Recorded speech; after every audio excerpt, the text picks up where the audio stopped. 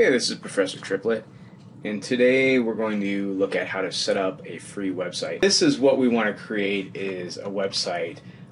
This is a professional Weebly account. It costs about $7 a month, but I pay for it in advance to get the price low. At $7, I pay for it about 2 years at a time.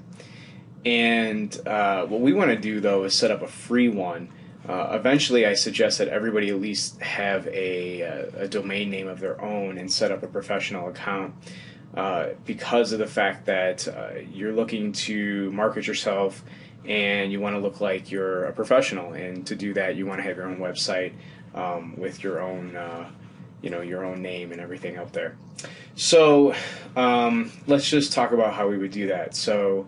Like I said, this time we're not going to do the professional account, we're going to do the free one because it's fast and easy and anyone can do it. So I'm just going to go ahead and search for this. I've never done this before. I've only done the professional account, so we'll say free, Weebly free account. And let's see what we have. Create your own Weebly website. Okay. So let's go ahead and sign up. And it's got my personal email in there. I'm going to go ahead and I'm going to change this to, let's call this 3D trip print. Nah, you know what? Let's just change it to 3D trip 2. And we'll go ahead and just leave it there. Full name, obviously. We have to put that in, and I'll go ahead and just say sign up.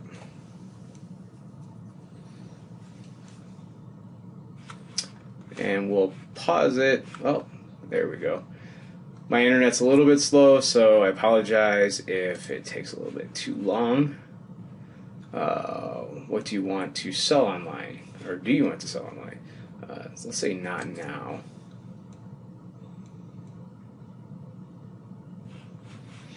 Select the theme.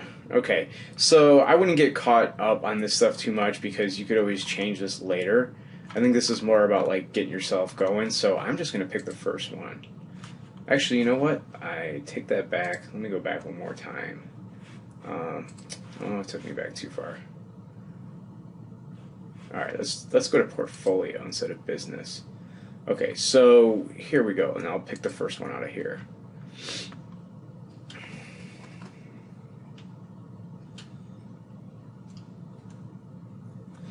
Oh, modus operandi, nice. So what's your MO?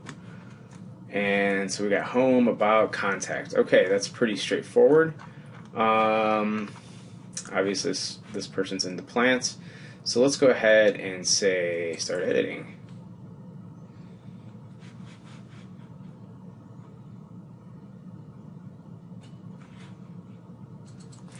Okay. I paused it for a second because my internet's slow, so let's go ahead and look at, let's see, use a subdomain name of Weebly. This you can do if you don't have your own domain name. This is something you want to do if you want to, if you want to pay for a domain name. I actually have an extra domain name that I'm not using right now that I paid for. But because I want to go along with the whole tutorial of a beginner, let's just do it this way. So we're going to call this 3D Trip 2, just like I named my, yeah, it's available. So nice. We'll go ahead and go continue. So I was keeping in line with what my website, or I should say my web address was. Okay, so we're basically ready to go here. You can watch all kinds of tutorials on Weebly on how to put together this website, but let me go ahead and just do something really quick. So let's go into pages. So if we want to go ahead and make a page, so let's go ahead and make a standard page. And the new page we're going to call CGT 116.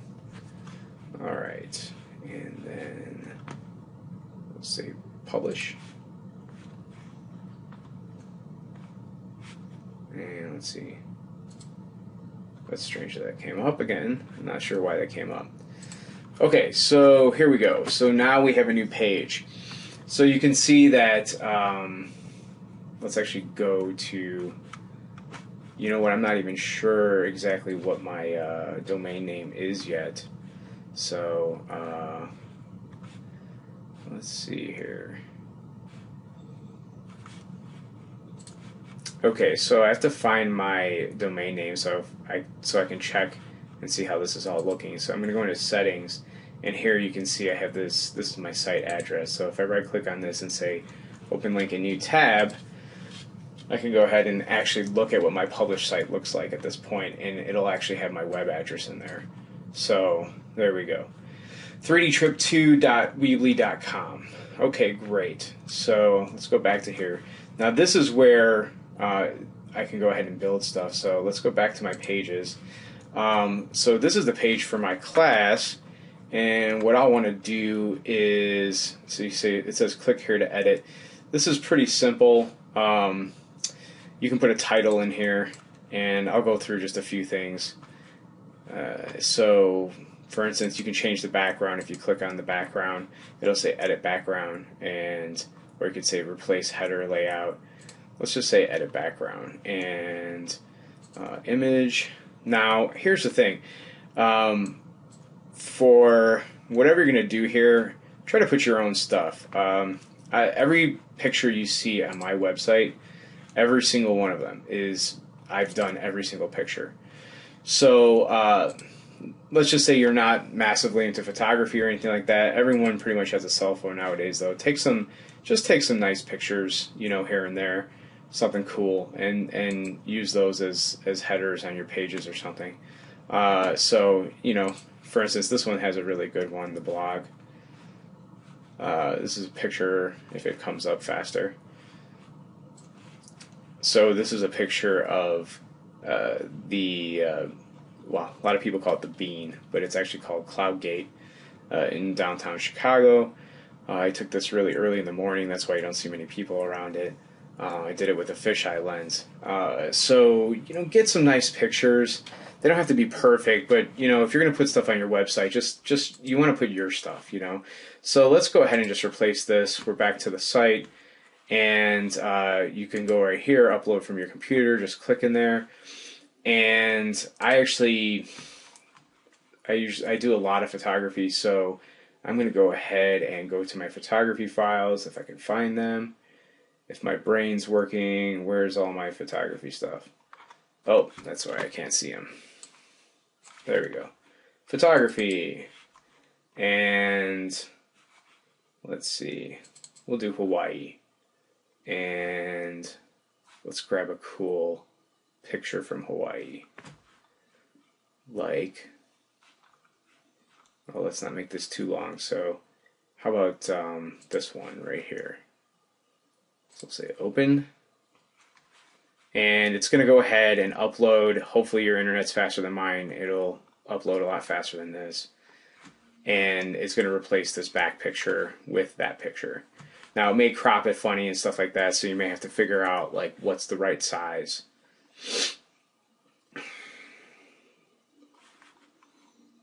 Oh my gosh, this is taking forever. Let's pause. Okay, after much loading time, the picture is now in there.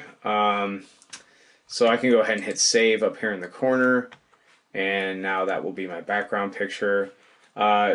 Typically when you're building your page, you would go into this build, and you can drag any of these headings out. So if you want to put a slideshow in here, an image, a link to an HD video, link to audio, spacers, most of it's self-explanatory, but I'll go ahead and just click in here, and I'll just say CGT, 116, and so I know, what I'm going for here, and it's going to be anything that's related to 116. So you can see it says lightly right here, drag element here, and let's, for instance, I can drag a text. So I can just put this on the bottom here, and I can click into here, and I can say these are links to models I have created. If I can type, I have created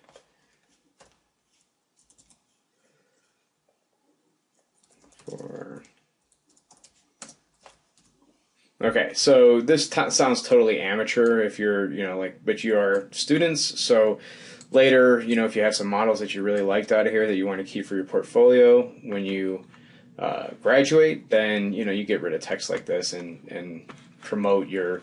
You can actually transfer anything you put up here to a new page, so you don't have to have any of these text links. And if you want to delete the text link, you actually just can go over here and hit delete. But anyway, so for instance, we can sit there and draw. Drag an image in, and let's say I'm going to go and upload a model that I've created. So let's just find something in my art files. Let's see here. Oh, so many. Let's go ahead and just upload this. This is a character I was modeling. Open. And of course it's going to take forever again because it's a huge file, so we'll pause.